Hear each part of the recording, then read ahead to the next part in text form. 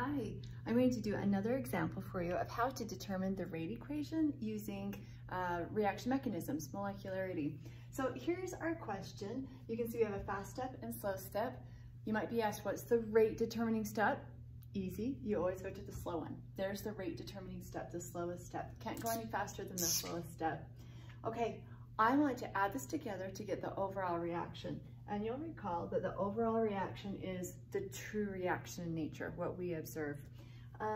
So as we add this together, ooh, check it out. I see an oxygen and an oxygen. One's on the reactant, one's on the product. So these will cancel. When I add everything else together, we are going to get 2O3 yields 3O2. And that is what we observe in nature. Remember, these are called an intermediate. An intermediate is a product is formed and then it's going to be consumed as a reactant. And the intermediate is not seen in the overall reaction. Okay, so the big question is, what's the rate equation? What's the rate law for this overall reaction? Okay, we're going to use our elementary steps. Remember, you always go to the slow step, rate determining step. So let's look at this. Rate will equal K times the concentration of O3, ozone, raised to the first order, times the concentration of O raised to the first order. Now, a little reminder, this right here is all theoretical. A chemist came up with these steps. And because this is theoretical, we can assume that whatever the coefficient is, that is the order.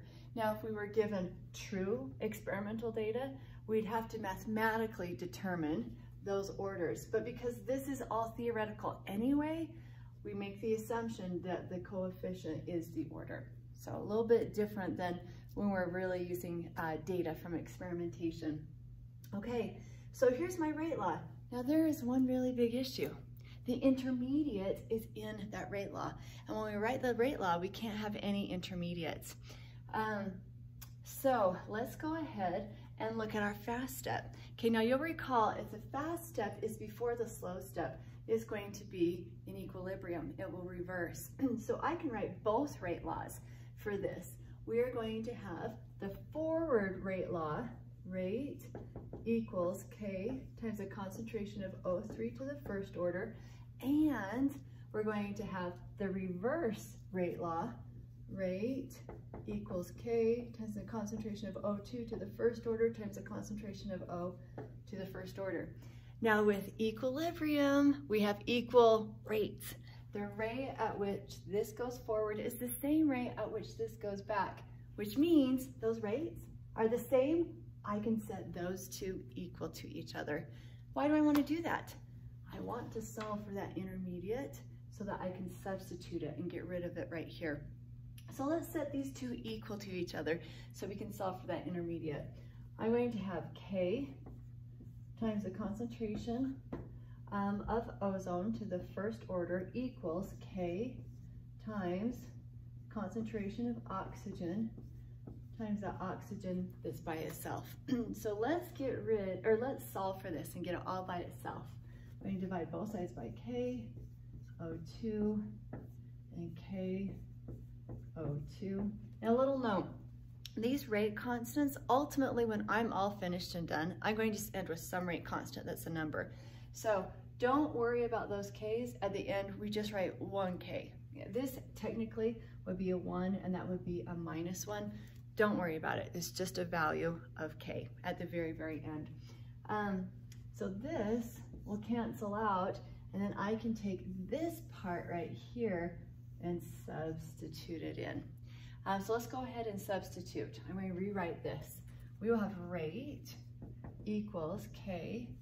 And remember, this K and K times that just is going to be some value K. So we have our ozone still, O3 to the first order. And then right here, I'm going to plug that in, substitute for the O. We are going to have O3 to the 1. And remember, those K's just end up buried in that value of K, all divided by the O2, which is also to the first order. So there we have it. Now it's a little messy. You could definitely write that. You'll get credit for it, but we can clean it up. So let me clean it up for you.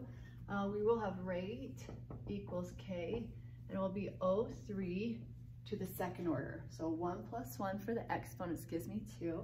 And then this, if I bring it into the numerator, becomes a minus 1 times O2 to the negative 1. And that would be the rate law. Notice there's no intermediates in that. So that's the rate law for this overall reaction right there. Now, I do want to share with you, one time I've seen AP for a multiple choice question where the student had to write the slow step, and the only option for the ABCD was, of course, the rate law for the slow step, but it included the intermediate. That is the rate law, yes. But it's not finished. It's not finished. So just wanted to give you a heads up. If maybe a professor gave you a test and you write down the rate equation, yeah, that is the rate law. It's just not quite finished yet. Especially doing an FRQ, you'd be expected to substitute and replace that intermediate using the fast step above. Okay, very good. I have 2 other examples that you can watch on determining the rate equation, the rate law, by using reaction mechanisms, and lots of building, scaffolding videos to help you understand everything that we just talked about. Have a wonderful day. I'm proud of your hard work. Thanks.